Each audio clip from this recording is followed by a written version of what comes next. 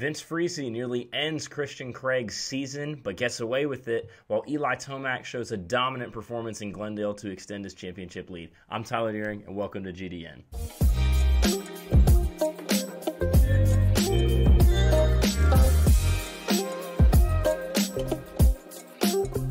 What's going on, guys? My name is Tyler Deering, and welcome back to another episode of GDN Glendale Race Review Edition. Wanted to talk a little bit about the nonsense we saw from Vince Friese in the Christian Craig crash. We're going to predominantly focus on that, but before that, we want to get to the top finishers from the 250 and the 450 races. So sorry the video's coming out a little bit late. Here in Texas, we had a little bit of inclement weather over the weekend. Thankfully, that's all resolved, but anyway, let's get right into it. 250 main results. Overshadowed on the night, Hunter Lawrence comes home in first place, 2-1-2 in the three main events to take his second career victory in Supercross. This was huge for Hunter Lawrence, who had a lot of doubters 2 years ago. Coming into the series 2 years ago, Lawrence was said that he couldn't stay healthy. It was said that he wasn't consistent enough to win races in Supercross or even contend for championships. At this point, he is pretty much the only one left that has a realistic chance at catching Christian Craig. Michael Mosiman had some issues that we'll talk about later that pretty much knocked him out tonight. He had a horrible night. But anyway, huge night for Hunter Lawrence, second career victory. Unfortunately, it was overshadowed by the nonsense. Christian Craig comes home second, getting up after he got taken out in the main event number 2. Joe Shimoda, who I just made a video about, go check that one out. It's the latest one. He came home third, got his first podium of the year, rode very well. Solid night for Joe. I think he can build on these performances. He's clearly got the speed, and he's able to stay healthy, so he might get a decent finish in the championship if guys keep going down. Garrett Marchbanks comes home fourth. What a run for him. Moto scores of 4.66. I wish he could have done that in the earlier rounds because he's just had some bad luck. He's had some illness issues that he's had to deal with, but he's also had some crashes, some unfortunate circumstances. Good to see Marchbanks recover. Friese comes home fifth, and honestly, this is the problem with Vince Friese.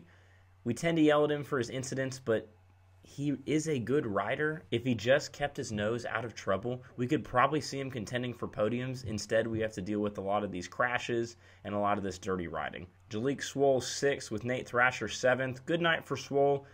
Nate Thrasher is continuing to underwhelm after 2 wins last season. I don't think it was because the coast last season was less competitive. Thrasher just hasn't had the pace. I'm not sure if it's the motorcycle, if he's not vibing with it right now. But he had a crash in main event number 1. He just fell down coming out of one of the 180-degree turns. He's just been off the pace, and I mean, outside of leading a heat race ahead of Craig for about 2 seconds, he just hasn't had it. So looking for more out of Nate Thrasher. He's a very talented young guy, still very young. So we'll see if he can turn it on the rest of the season, but disappointing thus far. Michael Mosiman comes home 9th. He was caught up in a crash in the first main event. Wasn't his fault. Got tangled up. Got caught up under the bike. Thankfully, he was okay. He finished 10th in the first main event, nearly caught Hunter Lawrence in the second. Unfortunately, in the closing stages of main event number 3, Mosiman crashed on the tabletop jump. It was kind of strange because although this was a championship-defining moment, Daniel Blair, the commentator, didn't sound all that excited about it. So that was a bit strange to me. When you watch the replay, the crash was gnarly. It was huge. Thankfully, Mosiman was all right, but finishing that low in the points pretty much killed him because he had to make up ground on Craig. So tough night for Michael Mosiman. Guy's a race winner. Guy's got speed, but championship hopes are evaporating quickly for Michael Mosiman. Not much to say other than that in the 250 class, so let's get to it. The incident. Let's take a quick look at it right here, even though you've probably seen it 100 times. Yeah, and you know, like looking back on this, Christian Craig made the best of it. Vince Friese possibly could have got his first podium, but a poor decision. So I've seen this video several times from all different angles trying to see what exactly happened. Now, obviously, I'm not a professional Supercross racer. I don't claim to be. But in my opinion, in the opinion of many others, this was a dirty move by Vince Friese. The two were not riding the same rhythm lanes through the long rhythm section heading into the sand turn.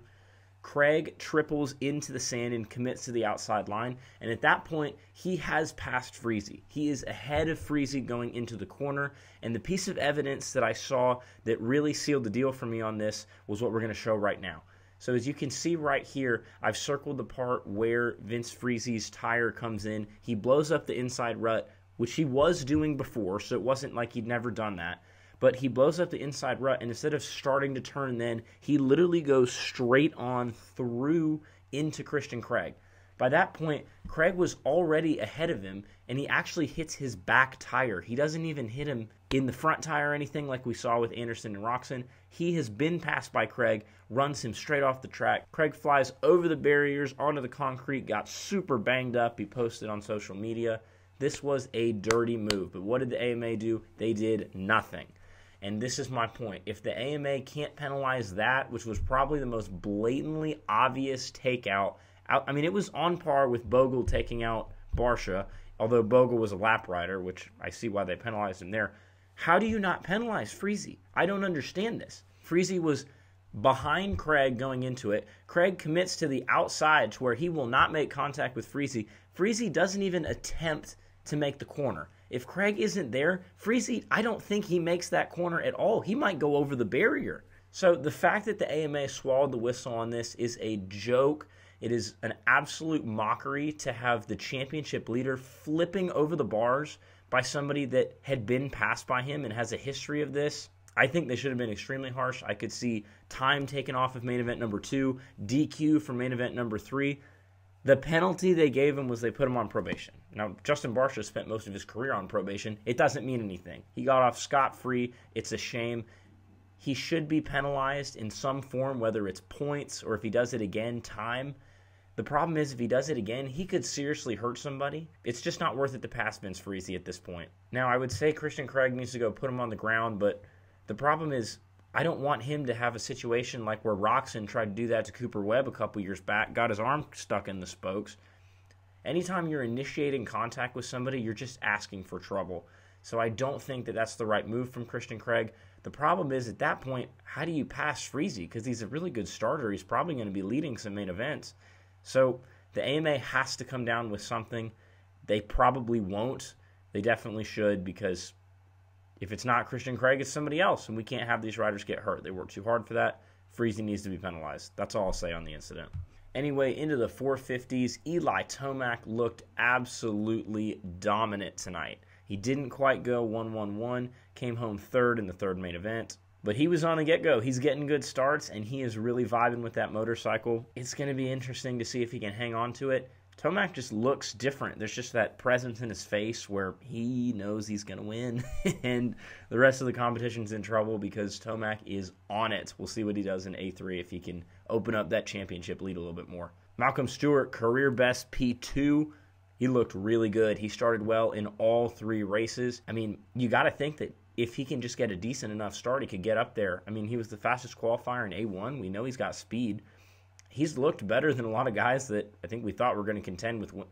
Stewart's looked better than a lot of guys that we thought were going to contend for wins. Stewart has looked better than a lot of guys that we thought were going to contend for wins. I mean, he's outrun Cooper Webb about every single week. Great stuff from Malcolm Stewart. Chase Sexton, after trouble in the first race, came back to go 3-1 in the last 2 motos. Looked really good, as always. It was a good points night for Chase. He's still in this championship hunt, so good recovery from him. Jason Anderson comes home 4th after wrecking in the second main event. Going 2:12.2s, not bad. I mean, decent points night again. He's not out of it either. Ken Roczen in 5th. Looked okay in Heat 1, just didn't have the pace in 2 and 3. So disappointing for him. He needed to make up ground on Tomac. He's well back in the points. It would take a miracle at this point, obviously, for him to win the championship.